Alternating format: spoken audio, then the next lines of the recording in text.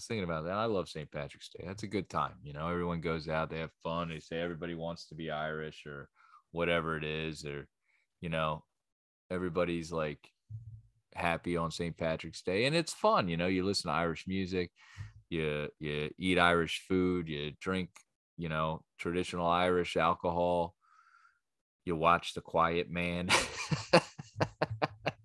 which I love. It's a great movie. I start thinking, like, why the fuck isn't there like what would be the St. Patrick's Day equivalent to like Italian? Where's the like St. Tony's Day? You know what I mean? Like where is like I feel like there's a lot of potential there that we haven't tapped in yet. Instead of watching The Quiet Man, you're watching The Godfather, right? Instead of eating corned beef and cabbage, you're eating lasagna, pizza, cannolis, pasta, meatballs, chicken parm, garlic bread. I think the eating healthy is getting to me.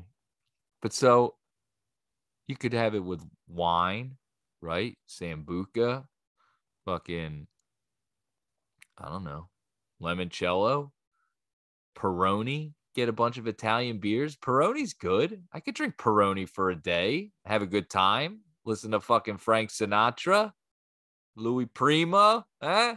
I'm I